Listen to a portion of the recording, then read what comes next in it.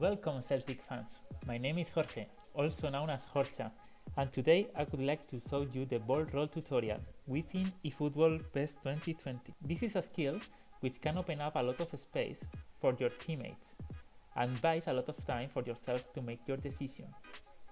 Your opponent will have a hard time defending these moves. So let's start off learning this skill move. First of all, make sure to run towards the ball in the opposite direction of the goal. After making the touch, all you have to do is hold the right thumbstick up or down, and in this case, downwards. This is a skill move which is quite new this season, and you can surprise a lot of players with it. Alright, this was the ball roll tutorial. I hope you liked the video. Don't forget to subscribe and see you next time.